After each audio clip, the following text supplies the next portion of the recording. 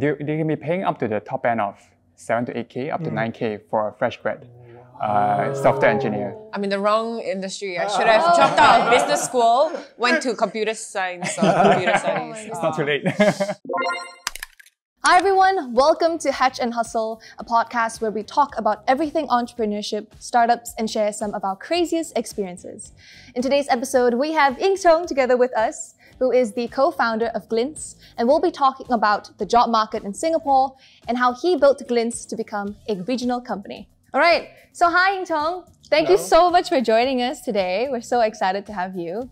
Maybe you could share with us a little bit about yourself first before we learn more about Glints as well. Yeah, thanks for having me here. So I'm Ying Chong, you can call me YC, that's how everyone calls me. So I used to be the CTO of Glints. Okay. We recently brought on someone who was from big tech China to take congrats. over, because I sort of realized I was hitting a plateau in my where I was able to manage. So I recently took up the head of labs role at Glints. So a little bit about what Glints does. So we are a regional recruitment platform, meaning that any company that wants to hire and build a team in Southeast Asia, that's where we help them to hire. Interestingly, I've actually met YC and yeah. Oslo in 2016. I remember we treaded to your office. Your office was up on a hill. Yeah. It was like 10, 15 people. But it was a super green flag because I would say that, look, these guys are prudent. Yeah. Where was this again? This was at one north area. So it's like a very random, out of the way place because rent was expensive and we were like doing Series A back then. Yeah. And congratulations for the success. You know, it's been a ride since we've invested previously. Yeah, lots of ups and downs since then. So yeah. So what do you exactly do as head of labs? Good question, good question. So I now lead up the Vietnam marketplace, right? So Glints, we have been building mostly in Indonesia for the past, I would say, 8-9 years. That's our major market. And then we sort of have a platform for every regional market in Southeast Asia. But we realized that Vietnam is actually growing really, really fast, right? So we wanted someone to be dedicated to the Vietnam marketplace. So that's where I come in, right? I come in and sort of look at what the market needs and try to iterate the team towards a product that fits the market. Right. Yeah. Maybe in terms of numbers, can you give us a sense of how big Glints has become? Yeah, sure. So we have been around since 2015, right? About 8 years now. We are at around 800 employees, Wow. which is astounds me sometimes. That's wow. Yeah. Well done. So we are in about 6 different markets in Southeast Asia. Yeah. 800 employees? I know. Oh my goodness. I can't imagine that. That's crazy. It scares me too. Split down the location, like how many in tech, how many in other operational roles? Yeah. What does it look like?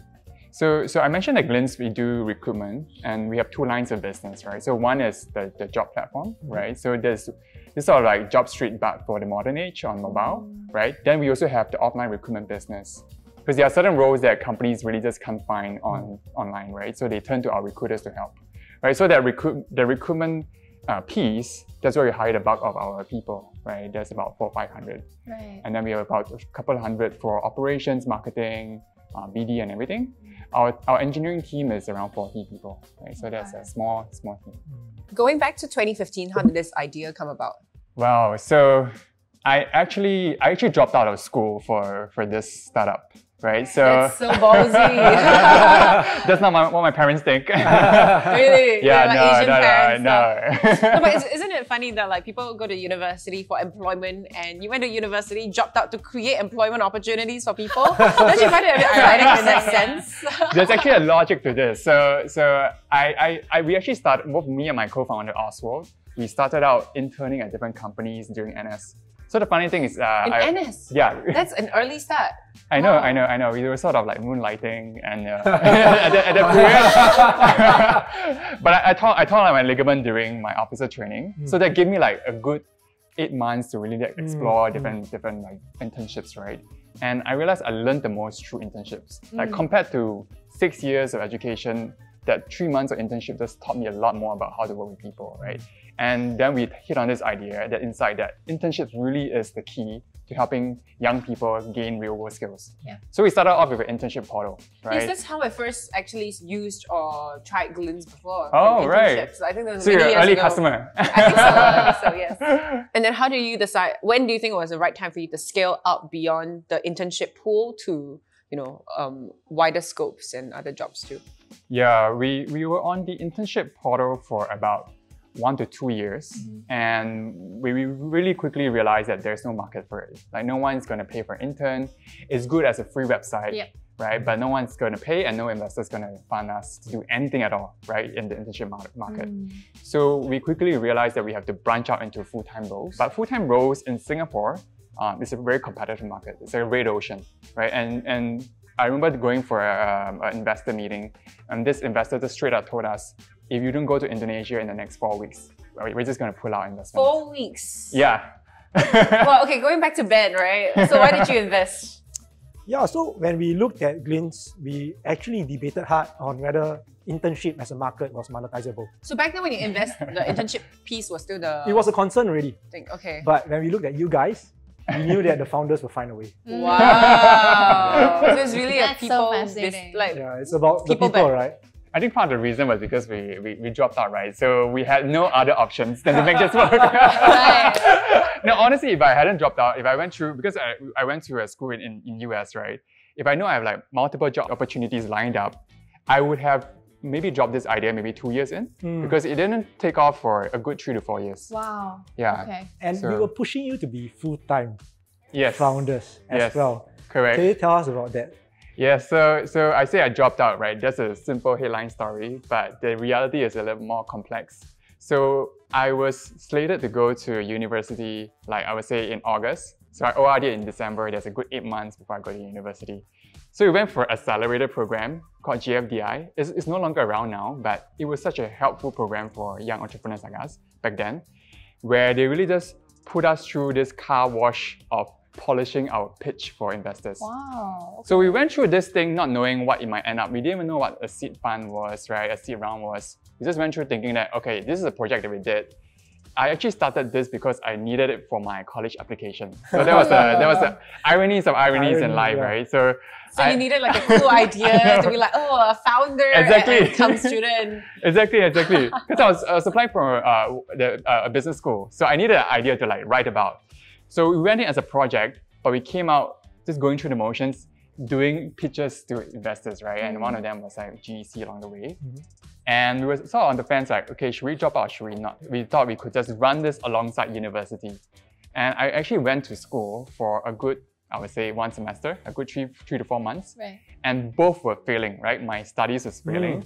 And the startup was failing, right? So part of that, what the investors said, and also GC that Bennett was part of, right, was that we have to make a decision, right? Either you go to school and do that full time and drop this idea, or you do this Glints thing full time, right? And there's no looking back either way. Wow. So I spent a good 2 months, just trying to deliberate, call my parents, and That's so pressurizing. eventually decided. Oh my God. So between you and your co-founder, who's the one who's like, okay, I'm gonna drop out first, I'll like make the decision, or was it like a very mutual thing to do it together and like you die, I die, we die together?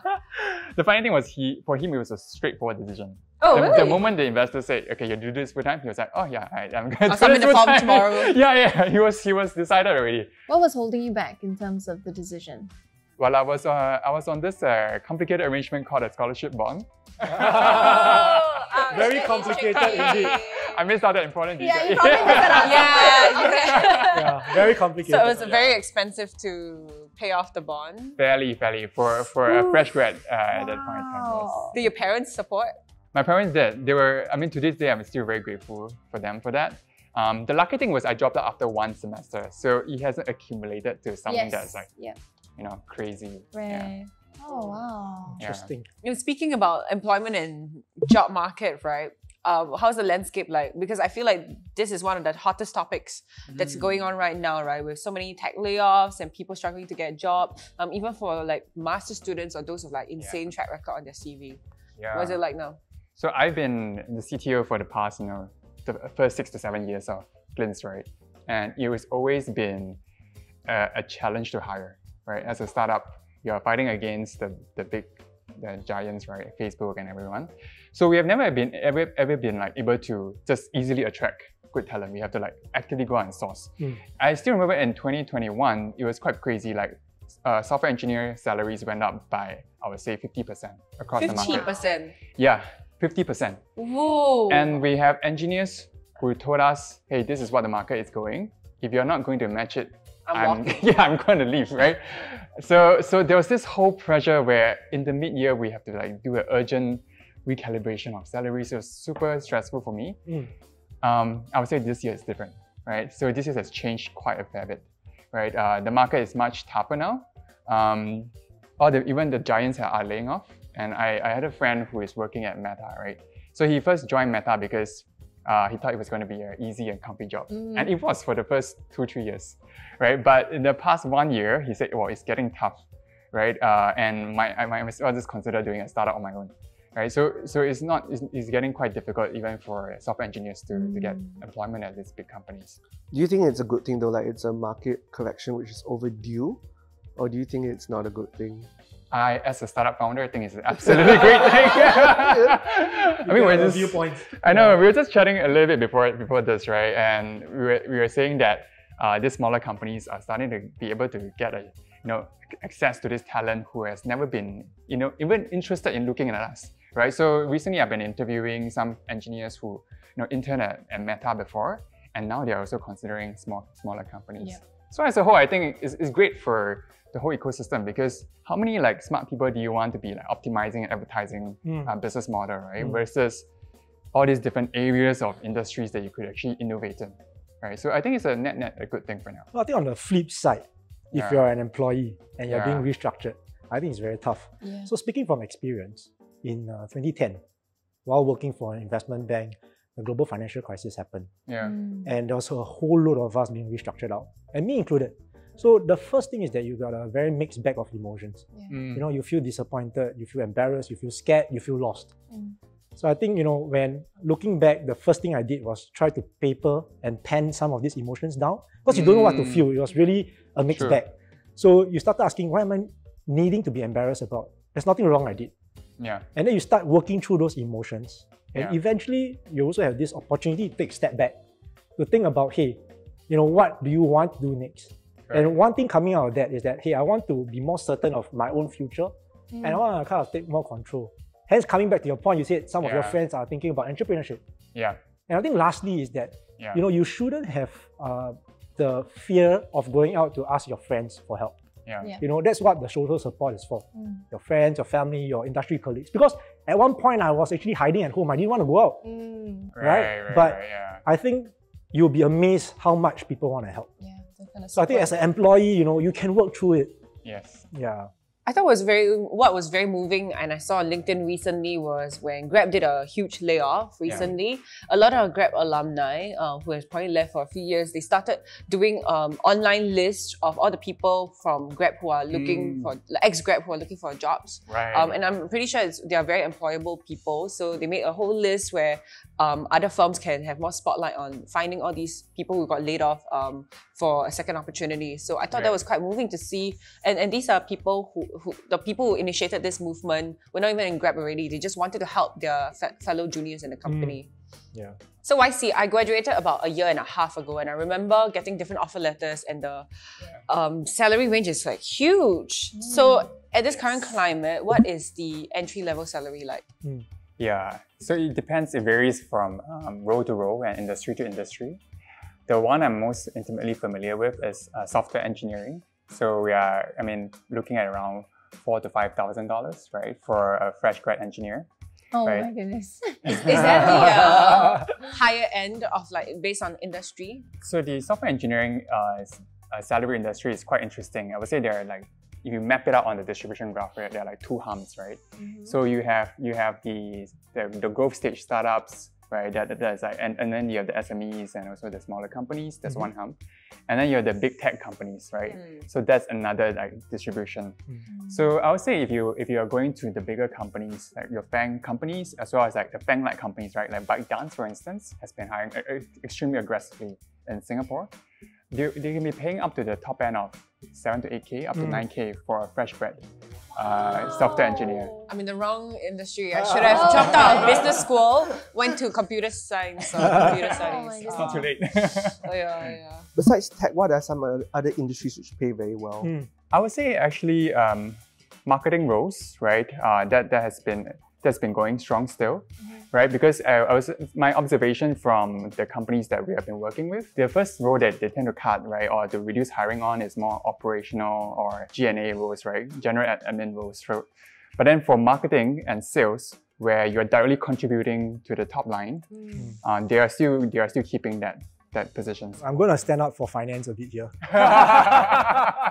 Okay, I mean, there's always like buy side, sell side in finance roles. And I think junior investment banking analysts also earn about 8 to 10K. Right, and I'm so surprised that the tech is catching up, to be honest. Wow. Yeah.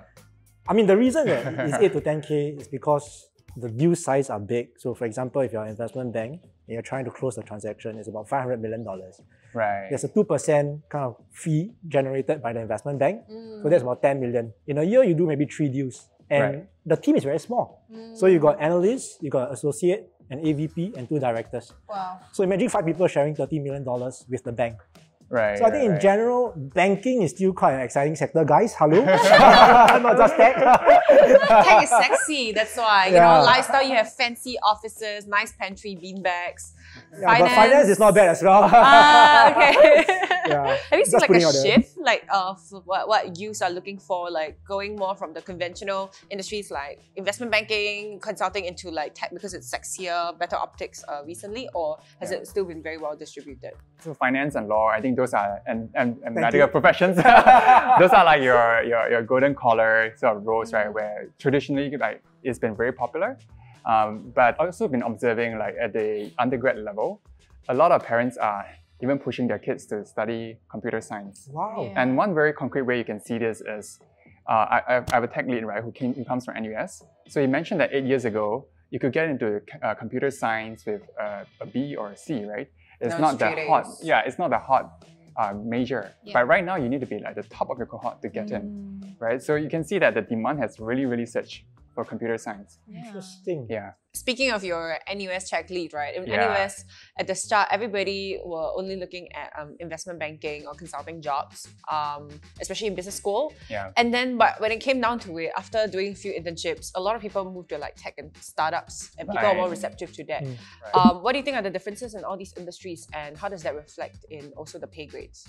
Yeah, and I think I want to harken back to what Bernard brought up about the finance industry. I would say the principle about whether a role pays well, I think there are 2 principles, right? So one is how close are you to the bottom line of the company, right? How close are you to contributing to the bottom line, and in like by extension, like the top line, right? So that's why really good salespeople, really good marketers, I think there's never going to be out of demand, right, for these people, these folks. Yeah. So that's one area, right? But the other area is like how close are you to the core competitiveness of the company, right? So that's why I think software engineering and tech and AI engineers, right, they are increasingly higher in demand, right? Because it's really close to what differentiates the company from, the next company. So is that true that you want to pick a role that is one of the more important departments in the company? I would say yes.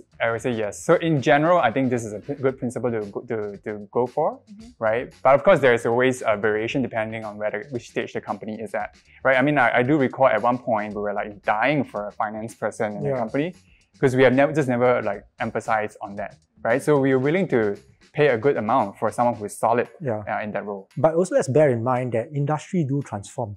Yeah. So if you think about financial services 30 years ago, it was pure finance. Yeah. But today, bank CEOs are saying that we are a tech company. Fintech. The best of both worlds. Yes. So what about you, Brian? Like, how do you think about like your different departments in TSL? For example, like you have your writers, maybe your tech people, sales, all that. How do you think about this? Well, I mean, first of all, I wish we were, the media was as lucrative as industry as finance and tech. I'm sure I wish that was the case. I do think industries differ quite a bit because of the profitability margins. I feel that if you are, let's say you are F&B, I think F&B maybe might be the one which is not so high. Yeah. And it's because I feel there's a lot of manual labor involved which cannot be replaced by a machine in some form. Sure. Whereas most tech companies, everything is automated. So the work is still being done. Yeah. It's still being completed, it's still being done, but not by humans. And therefore that gain can be translated into like a higher salary, but it's still work being done. So because the industry is subjected to a completely different profit margin, Yes. they are then able to go and pay employees differently, which is amazing if you're in tech. That's a good point. That's a good point. Like one of the things that if I were looking for a job now, right, one of the things I would actually do is study the profit margins of different industries, first of all, because I think the profit margin is firstly influenced by the industry structure, right? Yeah. How competitive it is and things like that. Yeah. I realized this because when we were expanding into Indonesia and we're deciding how much to price our services, we realized actually profit margin in Indonesia across the board is just a lot lower, right, compared to Singapore, right, or even the US. And therefore, they were just unable to afford much better or higher paid talent. And so therefore, we have to like position our services at a different segment of the market. It's like more junior, more mid-level kind of talent. But also not profit margins for today, but 5-10 years ahead. That's right. I think you need to take a forecast. Exactly. Yeah. So, YC, based on your experience, do you think it is currently a more employee or employer market? I would say this year is definitely more employer. Last year and 2 years ago, I would say it's absolutely employee. Being an employer myself, I was sort of at the whims of what the market was at, right? What the software engineers wanted to be paid at. But this year, I think there's a little bit more options for us, right? So I would say one very concrete way to tell is if you post up a job right now for a certain position, how many qualified profiles are you going to get? And I would say this year I'm getting far more than compared to last year. And therefore, I think there's a little bit more bargaining power on the employers. I assume this is the case across the board. That's what we see now. And what do you think is causing this to happen? Why the shift from last year to this year? I think two things, right? So one thing is there's been quite a number of layoffs in the tech industry. The second thing is, and this is something that we saw very acutely because we are a recruitment company, companies are just freezing hiring, right? And if they're not freezing, they're definitely slowing down hiring. So you stop seeing cases where, like ByteDance, for instance, last year, they were just emailing every single software engineer in Singapore asking if they want to join ByteDance, including me and my tech leads. Oh, really? Wow. But this year, they've really just absolutely slowed down. I think they're still hiring, but not at the same rapid clip. Not so aggressively. Yeah. And also, I think the hiring market, you sort of see an 80-20 kind of distribution in volume. So your Shopee and ByteDance, they used to be maybe like hiring a huge bulk of that software engineers that every startup is trying to compete for, right? And now that they've stopped hiring, actually they just release a lot of supply of software engineers back into the market. Actually, whilst the demand for tech talent in technology sector has come down, some of them is still fairly consistent, like logistics, banking. And if you are a tech talent looking at AI or cybersecurity, I guess that's where you try to reposition yourselves, right? Absolutely. I think that's true. So there's still a couple of industries for us that we see the hiring is still fairly consistent. So what we have seen, I would say, if you really just deep dive in the data, what you have seen is that the growth stage companies and the tech companies, they have ratcheted down their hiring. But the traditional companies, they've always been trying to compete with the sexy boys who are like fundraising, right? They have just been keeping it consistent. And we have companies who are like insurance companies. This year, they have a much easier time trying to hire this kind of talent. Interesting. Yeah. And with all these shifts, has that changed what employers are looking out for in employees? It has. And I can share from a personal anecdote, right? So I mentioned that we brought on a new CTO. And one of the things that he changed my perspective about is how adaptable can an employee be, right? So he has always run his teams at big tech companies. And my impression has always been that these big tech companies, they really over-specialize everyone to do like a specific thing really, really deep and really, really well. But he has run his team in a way where everyone is more flexible, right? Everyone adapts to different roles. So it's almost back to where, how startups are like in the early days. So we keep talking about hiring more adaptable talents nowadays, where someone can shift between different roles a little bit. Oh, I love that. That's really cool. And is it because also now that headcounts have reduced, people have to do like 2 people's work nowadays? And that's why maybe also? That's also part of the reason. So I would say that's where like employers and hiring managers really have to be a little bit self-aware and conscious here, because I mean, it's very easy to say, okay, you go do 2 people's job, right? And now that the market is tougher, right? That's what you have to go with. So where we try to be really aware is like the overall workload on this person. Right? But boss, I already doing 10 people job. But no chance for appraisal because no hiring budget. Wow. There's a limit, right? Correct. One of the things we've been doing is you watch the overall workload. So maybe the range is a bit wider, but you sort of get them to prioritize a bit more. So you don't get you as a whole team, maybe you don't do as much as you used to. That's one thing. The other thing is we then started shifting our compensation to really the top performers. So we also have to go through a period where we shrunk the team size, right? Fewer members in the team. But then instead of cutting that budget away entirely, we did redistribute some of it to the A players. Nice. So that's how you sort of... Okay. Yeah. So there are many surveys done, and it's actually found out that Singaporeans feel that they are very underpaid. Right. Is that true? And what are your thoughts? I can definitely understand the perception, right? I mean, last year I saw my rent increase like 30 to 40%. Yeah, likewise. Yes. Immediately after that, I felt underpaid. So it's really driven by the cost of living, right? In some sense. Exactly. So I think that really does contribute to the perception, right? But from a macro point of view, right, I would say the question is underpaid relative to what, right? Are they compared against maybe their parents' generation where they've seen much higher wage growth, right? Or are they comparing to other countries, maybe in the US, right, or China, where during this whole boom period, salaries were just increasing by a huge lot, right? But I would say generally, the labor market, maybe accepting maybe a little bit of switching costs, right? Not everyone's like always looking out and switching the moment they feel underpaid. And a bit of informational costs, right? Like not everyone knows how much everyone else is paid. I would say it's a fairly efficient market. Just on the switching costs, like if you look at my parents' era, they take one job for 20 years. Yeah. But today I look at my colleagues, especially the younger ones. 2-3 years max. Yeah, and sounds like 6 months. Even in the internship, they say, "Boss, I want to try new things." Correct. Is this number going to be smaller and smaller? Unfortunately, I think so. Okay. And I would say, maybe there's a threshold below which I think it's not helpful even to the employee themselves, right? I would say 1 to 2 years when you are a junior, that's typically the amount of time you take to sort of ramp up to the company's context and culture and start creating value. When you come to the senior levels, what I observe is that our senior leaders, the majority of value they contribute comes after the second year, right? Because they really understand the team, they started hiring, started making that impact. So if you're staying shorter than that, you're not going to be making a huge lot of impact on the company. And therefore, you're not going to be compensated accordingly, right, to that value. Fair enough. Yeah. Do you think it's driven by how youths are like more experiential right now, willing to take more risk and dip their toes in various things?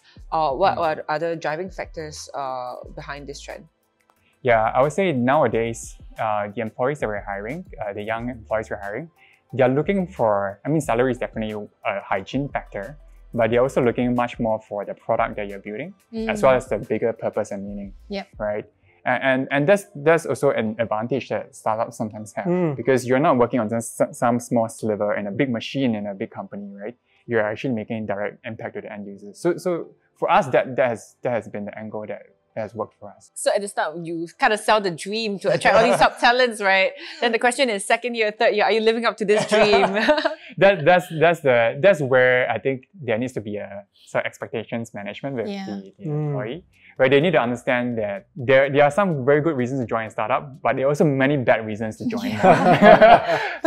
So expecting a big payoff at the end of 4 or 5 years, that sometimes happen, but I would say a majority of the cases, it doesn't really turn out that way, right? So that certainty you definitely don't get. Speaking of job hoppers, I see a lot of CVs now 1 to 2 years. And that's not good actually. Because you need time to really hone your expertise.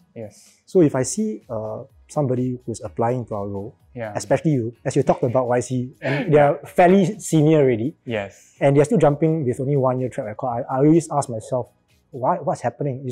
Is this hire going to be a good one? To me, it's just a big red flag. I just don't hire them. I don't bother to interview them a lot of the times. That's true. I'm getting very nervous right now about my career prospect. I will get your number after, please.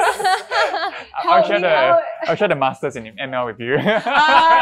Maybe. But from my perspective, like what YC said early on, right? It takes maybe 1 year at a senior level someone to have a good understanding of the business to make that impact. If it takes 1 year of training and learning for them and then they just leave at the end of 1 year, that kind of defeats the purpose. Exactly. So it then becomes a huge green flag when you have people staying like 2 to 3 years, 4 to 5 years.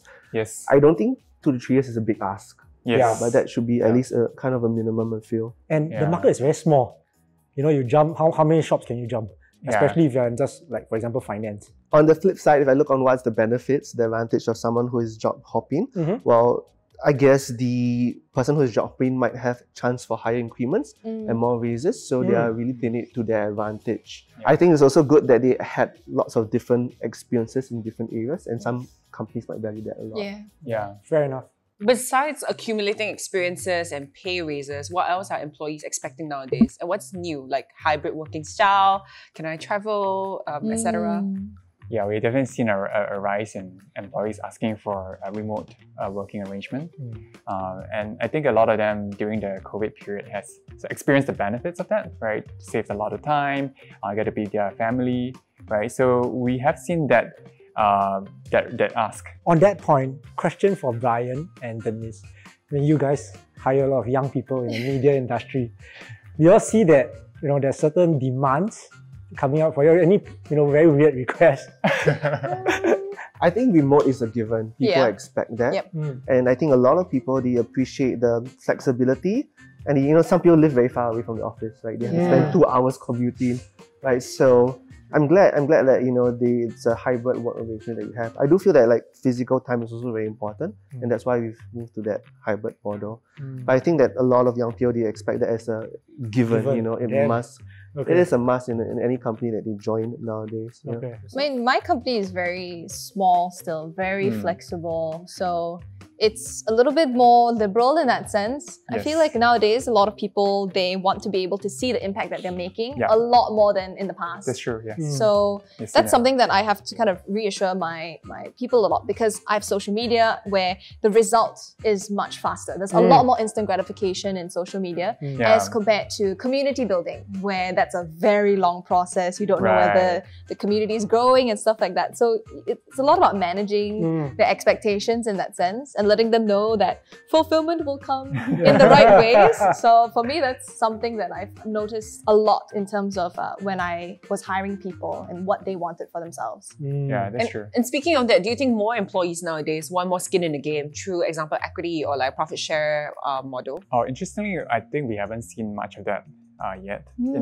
I would say at least in Southeast Asia, people have not really asked for it. Yeah, they still value cash. And I think I actually don't blame them. It's very understandable because they haven't seen a lot of exits in this ecosystem yet. So liquidity events are still quite rare.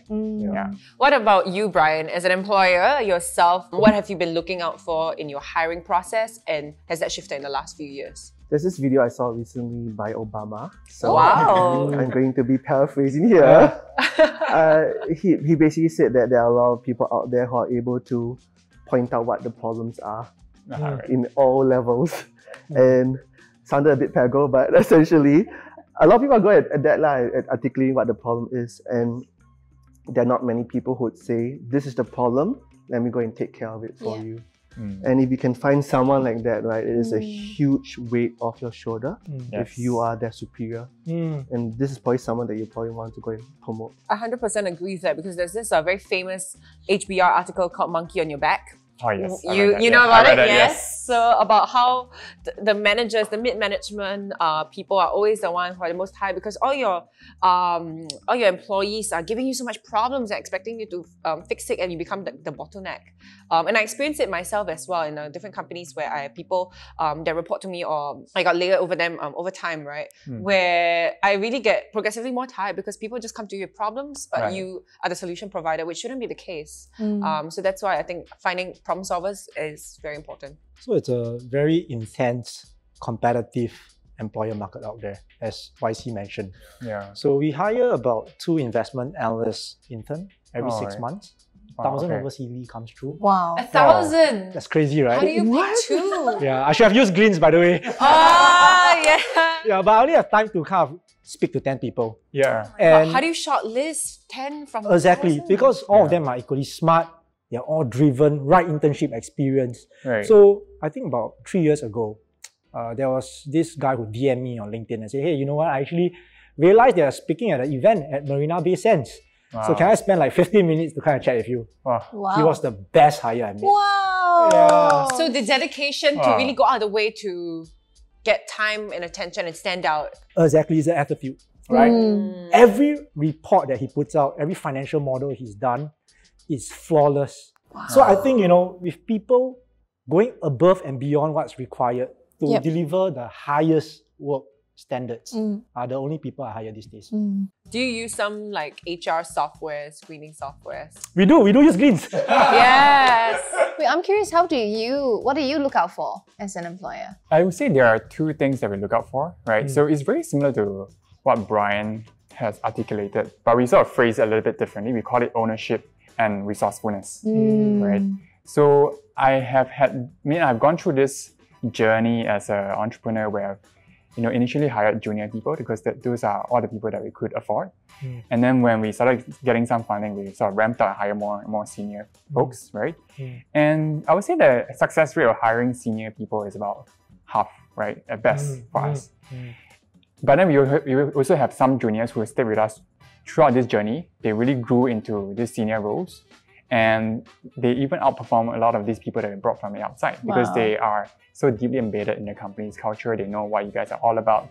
They know everything that's going on in the company, right? And we then look back at these people who have stayed with us versus those who left. The two things that differentiated them was, ownership and resourcefulness. Have you ever hired someone who is older than you or have more work experience than you, and how does it feel? I think that happened around 4 or 5 years into our journey. So I mentioned I dropped out, right? So everyone I've hired is much more educationally qualified than I am, much more attained on the educational front. So the first hire that we hired, there was 4 or 5 years in after we raised our Series A. And to be honest, I think when we first started doing it, I was extremely insecure. My biggest question was, why is this smart, experienced person going to listen to me? Right? And I realized that was completely the wrong question to ask. The question I should be asking is, how could I set this person up for success and build a partnership with this person? Not how do I manage this person who has 10 years, 20 years more experience than I do have. And I would say that has absolutely changed the efficiency at which I work with, right? Where instead of having, I assume when I was hiring more junior staff, I have like monkeys on my back all the time, right? Everyone, I'm just trying to get them off, right? But when you hire a senior person, the first time I hired, I was like, wow, this is such a breath of fresh air because they can just own the outcome and get it done. Oh, I love that. Yeah, when I hire, right, I look a lot for alignment. I actually think that's what a job interview is. It's an alignment test. Are you aligned with us? Okay. So in terms of culture, yes, but in terms of also, of course, technical skills and maybe maturity. So when it comes to like solving certain problems, right, sometimes we have to go and guide our junior employees, and we would spend a lot of time to even try to convince them that, hey, this is the the right thing to do. You have to do it this way, blah blah blah. And sometimes there'll be a lot of resistance also. But it's not their fault, of course. It's just because they haven't spent that many years in management, and maybe they do not know, right? And they would learn over time. Well, right. Hopefully, most of them do, but some don't, right? And it's so refreshing to when you interview a candidate and the person immediately gets it. Yes. You're immediately in sync. Yes. You know that you will not have any need for any of these conversations. In fact, maybe there are also things that they'll be able to teach you as well. I think that's such a great point about alignment, because I think a very common mistakes among young entrepreneurs, or at least I made that mistake at the beginning, was I saw a hire that I really want based on their skill set, their experience, their profile, but we were just not feeling it. And I'll try to force sort of that to happen, right? I'll just try to hard sell the company, try to talk to them a lot more. And even after they joined, I also experienced cases where, I sort of try to motivate an employee to get them to do something. Right now, nowadays, after managing people for the past 7-8 years, I would say the moment you realize you have to motivate someone more than 3 to 4 times, the alignment isn't there anymore. Exactly. And you should think about putting them in the right. And sometimes, if you look at founders, it's actually quite hard to let go a lot of your own responsibilities because you want and you are used to working in a certain manner, certain outcomes. So I think as founders grow, what I see the good ones are able to be okay with it. So not particularly A, B, C, D, E, but we still get to E. So I think the good founders are able to navigate that saying, give and take. It's not only just one way to getting to E. I realized selective micromanaging is a very good middle right? So you come in, Yep. yeah. For all the job seekers watching this right now, do you have any tips for personal branding strategies for them to stand out among other candidates? First of all, think of it as you being a product, right? I know not in the sense of dehumanizing you, right? But if you look at all the products that you buy out there, there's a certain position they occupy in your mind. So same thing for job seekers, right? When we present our CV, right, or when we meet an employer, there's always a position that our employers will try to slot us into, right? That is the nature of the job interview game, right? So they will try to figure out, okay, so there's a few different dimensions, right? Like seniority, I think you can't change that. Different industry, you can't change that. But there are certain angles of skill sets they can build, right? Where you really highlight what you can uniquely do that other people can't, right? That will help you to stand out, right? So that is on the hard skills side of things, right? You have to double down and see what hard skills you have that is very valuable in the marketplace that few people have, and you really just put it out there. The other thing I would say is the soft skills side of things, right? I would say it is a very tired thing, but it absolutely does matter. When a job candidate come in, they are like lively, they're proactive, they really have done their research on the company. That really gives me like 2 to 3 plus points in my mind. Yeah. And actually, you are a subject matter expert on branding. Yeah. Okay. No, but that's interesting because one of the things that I actually look out for a lot when I speak to people or interview people is I love to know what they do on the side. Because I think it really matters what you do outside of a 9-to-5 job. So whether it's like, I really love it when they have like, CCAs in school or like clubs that they were part of and like that they were active in or that they initiated activities and events for. That really shows you what kind of person they are as well. It makes it easy to spot the initiativeness, the ownership, because usually clubs are all self-motivated activities. And it's also fun. You get to see a bit of their personality and you see them light up when they talk about things they're interested in. And I think especially for my industry, I think that's important to just have people from all sorts of different backgrounds and have done all sorts of different things. It's a good point. It's a good point. I think if you want to stand out, you have to be different. But there's different bad and there's different good, right? So what's different bad? Different bad is like if you send over a resume and it's like the Microsoft Word document format from 20 years ago, it just gives us the message that maybe you're not so in touch with what's going on in the world, right? Whereas people send in like templated resumes, most of the time they look good, right? Yes. I feel what's most relevant is they introduce themselves in a way in which they can add value to the business, right? But sometimes people try to stand out and they'll talk about their life story, which is different, but it's not exactly different good. It's kind of like different strange. Right. Or different, why are you doing this? The ones which have impressed me most are the people who took the time to go and prepare customized presentations for us. So we know that they didn't just send this out to 100 different companies, right? They customized it. There's one person who did like a 100-page proposal, during the interview, presented with the 100 page. There's a research on our company, on our competitors, and what we can be doing better. Oh wow, that's amazing. Was that before ChatGPT was launched? Probably before ChatGPT. It was. Now you can't tell. Or now it's actually easier for employees to go and brand themselves, right? Your ChatGPT, right? So those were the custom presentations, which I still remember to the day because they really stood out. Because you're not just showing that one skill you have, you're showing that you have research skills. Right? Exactly. You're meticulous, depending on how the research is. And for those who did customized versions, they showed their creativity actually as well. Yes. And it's like also another principle of human interaction is that you are interested in people who are extremely interested in you, right? Yes. Like when the guy approached you on LinkedIn to say, "I was going to speak to you at this event for 15 minutes." I think that stood out to you, right? Yes, that's right. Good point. Actually, Ben, I have a similar story, but this is slightly different. Companies try to get in touch with me to like sell me products, right? So what happened was, I was at this talk and this person came to my talk, asked me a question during the talk, stayed out for like the whole 30 minutes of the talk. At the end of the day, they'd say, hello Brian, let me introduce myself to you. XYZ. I was very impressed by her. And basically I said that, hey, if one day you're looking for a job, you can write directly to me. So basically she got a job offer, even though she's trying to sell me something. Just because I was so impressed by her commitment. The fact that she would chase down leads to the point of just going to the event, making an impression. That really makes a difference. So how should employees handle salary negotiations so that they have the highest chance for success? I would say the first thing that you need to understand it is not a one-off conversation. There is a whole skill that I think a lot of fresh grads tend to miss out is called managing up. Right? Bennett mentioned that earlier, right? It's not about being like pai ma pi and trying to suck up to your superiors. It's not about that, right?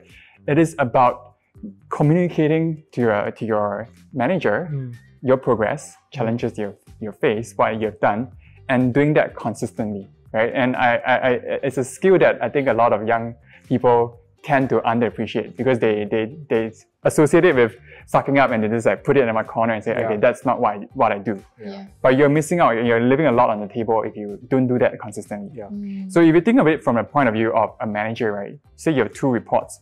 One just goes off and does his own thing and then only reports into you at the end of the year, right? But the other one sort of keeps you updated of his progress, right? Not to throw monkeys on your back, right? Not to say, hey, I have this problem, solve it for me. But okay, this is what I tried. I have this different solutions. This is what didn't. What do you think about it? And they maintain that consistent cadence of communication. At the end of 1 year, who are you more likely to promote? Yeah, exactly. I think consistency is very important. You know, not only when your mid-year review or year-end review. Exactly. Or you want a promotion after 2 years of working. Exactly. So I think I fully agree with that point. I think communication as a skill is very underdeveloped in young employees. Correct. Yes. I feel that, you know, you get an assignment, they will give you the result like 3 weeks later, and at no point during that 0 to 3 weeks do they ever check out, am I in the correct direction? Right, yes. So because of this, at the end of 3 weeks, you don't get the result that you want. It's never at one point calibrated with you. And then you have another employee who's like, okay, you know, is this the correct way to doing it? Can you guide me in the right direction? And we'll be more than happy to go and help. Exactly. It's that communication. But you know, the reason why a lot of young people, I feel it's because I think there's a lot of pressure, maybe from their peers and whatnot. They don't want to be seen as the person who kind of like sucks up the management. So they prioritize managing the optics towards the peers above managing how they would look towards the managers. So how I feel people can be asking for raises. In the past, I don't think we even had the best system, and because of that, people were also quite unsure where they stood exactly. Right? So I think it also helps if there is clarity given from management of the company you're in, and there's no clarity, you ask for that clarity. So right now it's very clear. It's like, if you are at this level, these are all the skills that you need to have. And we put it as a framework throughout our company in our performance appraisal, you know, that there are 9 tiers. If you're in this tier, these are the expected responsibilities, attitudes that you should have. And then when it becomes a very objective process, if somebody is already at this level, he essentially will be marked at this level throughout, right? It'll be all green, right? But if someone is overperforming, then it becomes very evident to this person himself, you know, that or herself, that they should be promoted. And in the past, we did not have that clarity for employees. And I do not think that, you know, many companies also have this sort of frame. We're just lucky, you know, that someone went from like a WSQ course. And then we got like some new senior manager in who has experience with doing this, and then we were able to create this framework. So I think we're able to offer them a lot more clarity now. So guys, what kind of companies should employees be looking out for? I think a lot of people should correct a little bit for is like startups has been quite a, you know, in the news, and people are quite interested in working in them. But you need to be very aware of the realities of working in a startup, right? Frequently, it is going to be understaffed, right? That's the reality of it. It's going to be understaffed a little bit. You get a lot of learning opportunities, right? But you also have a higher workload, right? And also, there's a ESOP component, right? But there is a huge uncertainty when the ESOP is going to pay off, right? So we have to put all that upfront.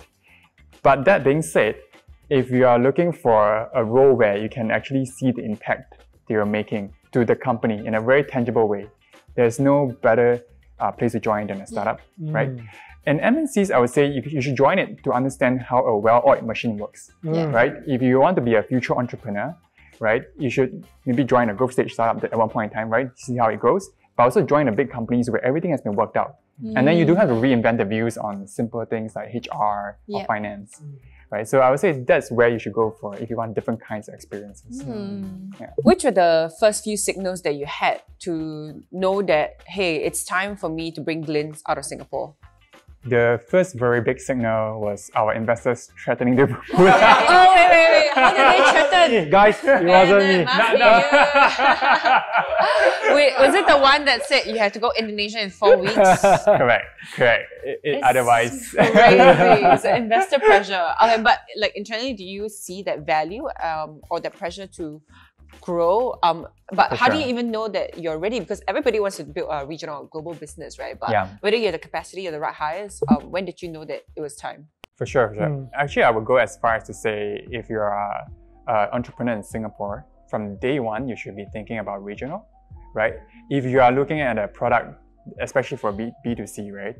I think for most industries is really too small for a venture-backed company, right? So I'm talking about a venture-backed company specifically over here, right? It's different from bootstrapped companies. So that was what our investors told us right up front, and I mean we quickly saw the wisdom behind it. So we immediately went to Indonesia, biggest city, Jakarta, right? So that is definitely the first place that we went for Glints. And then subsequently, after we have sort of grown in Indonesia and Jakarta for a few more years, then we started looking at Vietnam next, and then Malaysia. And I would say where you expand from next depends very much on your market. For us, there is a competitive advantage to covering Southeast Asia, right? So that's why we went to other countries. But we also see another model where a company just goes to Jakarta and then expand to other cities around Jakarta. So that works for their business model. And it's great to see that it's such a well thought through plan, because there's always a red flag for me when I see a business plan that says want to go into 5 markets, want to have 3 different products in the next 1 year. Right. As you all know, it's a slog, right? It's the nuances to enter and penetrate each market is so different, right? Especially in Southeast Asia instead of Europe, where everything is very standardized. That's but right. here, you have to probably tailor a lot of things very differently. Yeah, so the acid test for me is that can you actually even get like 15 to 20% market share? Right. And kind of at least have a stabilized approach. And when you're looking at markets, are there any very strategic markets that you can copy and paste? I know Van said that that's very limited, but there are some that you can kind of copy and paste, and some kind of operating leverage and economies of scale you can unlock. That's right. Yes. Yeah. So at the start, how did you identify your markets besides, say, addressable a market, right, and the size of the country? What were other metrics for your consideration before saying that, okay, let's do Jakarta, then Vietnam, then Thailand? So Bennett, I think you gave me too much credit. It wasn't that well thought at the beginning. We thought we were going to Singapore, and then the investors sort of forced our hand and we went to Jakarta. Sure. And it turns out to be absolutely the right choice, but we were super lucky on that. But subsequently then we really then just studied the market to look at where to go next. So to your point about where to go next, what we did was we looked at companies in our industry that's gone public. And for us, there's a few recruitment companies, right? And we look at their S1 to see what are the contributing factors for their growth. And a few things that stood out for us was they were looking for a very young and growing population, young and growing demographics, where economic activity was very vibrant. So then we translated that into actual economic metrics, right? So we looked at the population graph that we studied in geography, right, of the different markets. So that was actually helpful, right? And Vietnam really stood out because it's really young and growing. 50% youth or something. Exactly, right? yeah, super young population. Then the next thing of like economic vibrancy, then we just translated that into like GDP growth. And Vietnam was like 9%, right? It was even faster than Indonesia, right? Just that it's a smaller scale right now, right? So that's why we picked Vietnam next. Do you have any growth hacks to share on how you got your initial traction in these markets? I would say two insights to share here, right? One is there's always a growth channel that's specific to every market, and you have to be in the market to understand that.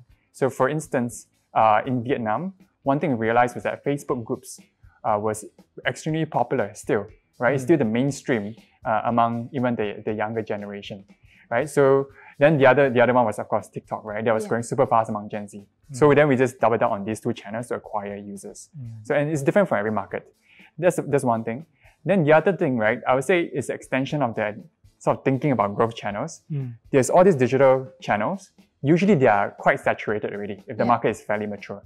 But there's always this offline channel that very few people tap on. And that was what we tapped on in the early days for Indonesia and got us a lot of growth. So for us, because we are in the recruitment space, we just hired a whole team, a whole army of like ambassadors who just went down to career fairs and just signed people up. And I remember they were signing people up on pieces of paper. One by one. One by one. Trying to fill up this form. Yeah, because we don't have the info. I think that's a good point. Yeah. Because as much as we are, hyping up tech, yes, a lot of areas are still not tech. It's yet. untouched also, Exactly. right? If your competitors are not in that space. And those Exactly. are the hard yards that you will be able to differentiate yourself compared to those who have not put in the hard yards. Correct. Yeah, so if you're willing to like go down, do the dirty work, hire people and actually execute this whole operation, then you will stand out. But a lot of people are not willing to do that, especially if you are not in the market, right? That's super tough to do. Because I remember what we had to do was, we found someone local who has connections in like universities. He started like signing people up to be ambassadors. He sent them out to a career fair, and in Jakarta, career fairs are huge, right? Like hundreds and thousands of people, right? And then subsequently, then he had to hire like 10 to 20 like interns to like record and sign people up on the website. Very tough job, And then like, later on, we have to pay these people, right? So then we have to calculate how much to pay them. And I still remember the payment, right, was done in a car park where he rolled down the window and people just lined up and they just started paying them. Cash? Oh my god. So it's like a drug dealing scene. So that's what we did in the early days. And I still think this will work now. Because startups are not thinking about sending people down to physical events, right, to sign very last. Do you have any other crazy stories during your market expansion days, say Vietnam or anything else? There are quite a few. And I would say the biggest thing is that growing up in Singapore, we grew up with a very sanitized and very mature version of the business environment, right? Where we sort of do business at arm's length, right? But in Vietnam and Indonesia, it's very different. People will give benefits, right? And I know, and corruption and bribes, even though it's not in the surface, it's definitely in the background, right? So when we first entered Vietnam, I would say you're trying to struggle with a lot of different things, right? Other than trying to get into business networks. But once you have your footing and trying to enter into business networks and get into the large deals, this is where like personal relationships become extremely important. And personal relationships are built on not just time spent together, but also mutual benefits, right? So I remember meeting a very senior businessman in Vietnam. And I still remember during the whole dinner, he was trying to suss me out, right? This young entrepreneur from Singapore, how much should I share with him about the Vietnam market? And I guess after half an hour or so, he figured that I was quite innocent and harmless. Legitimate. So he started sharing a few things, right, about how businesses work in Vietnam. And basically, what he was telling me that if you want to do large enterprise deals, you definitely have to be in these circles. And these circles will take 2 to 3 years to build up, right? And you need to be in the sort of network of interest, right? That was as much as he could share with me, right? Wait, what do you mean by network of interest? Like going to karaoke bars? Oh my goodness. So he didn't put it explicitly, but one of the questions he asked me was, do you entertain your big accounts? Entertain your big accounts. And I asked him, what do you mean by entertaining your big accounts? How much and how late and how dirty? Speaking of Singapore entrepreneurs going overseas. So I've invested in a Singapore founder a few years back. And they've also gone into Indonesia, emerging markets. So he hired a man of 30 people, hired a local head of sales. And he realized in one of our board meetings, he shared that my head of sales is stealing from the company. So I said, what have you done? He said, I've caught the police, but it's taking very long to investigate. So I said, are you happy with the outcome? He said, no, because people are still stealing from my company and my culture is wrong. So I told him, say, look, you go and print out an A4 size and put this guy's headshot, go to his house and paste that headshot in every other lamppost and bus stop and say, this guy stole from me. It worked like the magic. He did it? Yes. He did it and it happened overnight. Stealing was gone. Wow. So you really humiliate someone, right? No, but point being is that, a lot of times in other countries, social pressure is actually more effective than the law. And as Singaporean founders, as you go out and you explore our neighbors and expanding our neighbors, you realize, whoa, it's very different. Exactly. Local business is done so differently. Super different. We are very spoiled in Singapore. I'm very grateful for being born in Singapore. So Bennett, you were sharing about how different it is to work with people in Singapore and in different parts of the region. So what is something that we can do or we can look out for in terms of working with people overseas? Actually, that is one of the competitive advantages for a company if they can figure it out, right? In fact, I know a lot of China companies are trying to expand to Southeast Asia after last year's tech crackdown, right? But the bottleneck for them is always trying to figure out this piece of hiring a local team that they can trust, right? And it's not an easy journey. We went through that for the first 3 to 4 years. A lot of trials and errors. And in fact, I have a very similar story in Indonesia, right? Where we made a wrong hire. Turns out he was stealing from us. Yeah, fake invoices. Wait. For the avoidance of that, I wasn't referring to Different company, but it's a common enough occurrence, right? He was faking invoices up to 50K. Yeah. And at first we were celebrating because we thought he was like the high performer. Turns out all of it was fake. We wanted to let him go, but there were two problems. One is the labor law in Indonesia is very employee friendly, right? So it's tough to let someone go without legal implications, right? You need to have a very good legal grounds. The second thing is we realized that he has some powerful affiliations in the Indonesia. You don't want to piss off. Yeah, we don't want to piss off, right? So you can't do paste the picture on the lamppost? You're We can't do that. the Indonesia market the next day. In fact, one thing that we realized was that there was someone else that sort of got into trouble with him previously, right? And from rumors that we heard, that person's finger was cut off. Whoa! So it was just a rumor, we didn't know, but we didn't want to take any chances. Oh my we want all our goodness. 10 fingers to be intact. So what did you do about it? So we eventually had to do it the soft way, which was we talked to him. We told him why it's a good thing for us to part ways, right? Okay. And eventually, through a lot of persuasion, he agreed. But do you bring up the issue of stealing in the first place? We had to come at it in a very oblique way. So we can't just go in and say, hey, you've committed a crime, you're going to charge you for it or you're going to fire you for it. We can't threaten him. So threats doesn't work because we are in the underdog position when it comes to a foreign market. So we have been through those episodes, right? That's the most dramatic one, but there are also very normal ones that I think a lot of Singaporean companies go through, which is they try to hire a GM. GM hires a bunch of team members, and after 2 or 3 years, you realize it's not working out. Either they're not achieving the results, or the culture is very different from what you want it to be, right? And we have been through resets like that, where we hire the wrong leader, we have to let the leader go, as well as 10 people that he has brought in that's not the right fit. And through this whole journey, we have figured out, okay, there's a certain playbook to expanding teams regionally, right? And the playbook is, first of all, you need a culture carrier, we call it a culture carrier, from the HQ to be based in that country for at least a good 2 years. So that's why you send people out to This is where exactly. So that's what we did for Vietnam. We have one of our Singaporean early employee went down to Vietnam for 2 years. It caused a little bit of strain in his relationship and we got a bit of flack during his wedding. But he made it work, right? So what he did was he hired a core team. Then coming to the second year, he started looking for a GM successor who is a local person. Once you hire this local person, then you have this person shadow your original leader for a good 1 year. And that is where you have the smoothest transition towards a self-sustaining unit where you don't need anyone from the HQ. So that's the playbook that we have found has worked the best. So YC, tell us, are there any shortcuts in establishing local partnerships and networks? I hope there was. Because I'm trying to figure that out for Vietnam right now. And it is tough. And I estimate it will take me at least 1 to 2 years to even get a picture of what the local networks look like.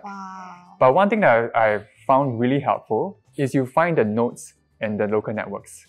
And just now, Brian and I were chatting about which entrepreneurship organizations you're a part of. So I'm part of this organization called Endeavor.